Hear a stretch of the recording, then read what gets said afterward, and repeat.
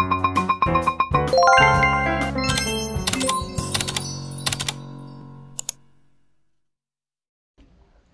everyone, I am Mary Jane Garcia from PSL Social Studies 1B. So my stand about, should the Earth to humans activities or should human adjust to Earth processes?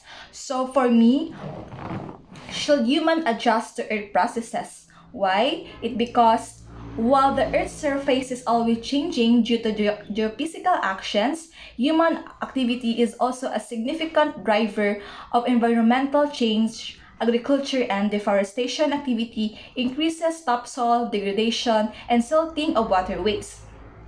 Mining activities, particularly strip mining and mountaintop removal, have significant impact on water movement and quality.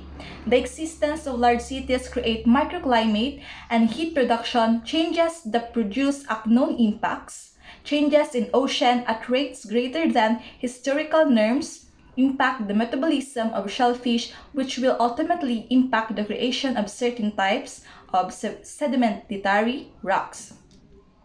Many of the changes we are making to the environment are to suit short-term interests of particular individuals and groups.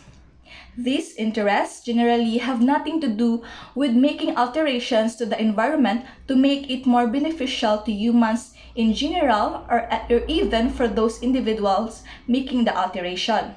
Rather, the alteration are the byproduct of activity which is intended to produce benefits not related to environmental quality, while some of those benefits occur to humanity in general, naturally occurring resources. The environmental changes that are occurring have a little discernible benefit.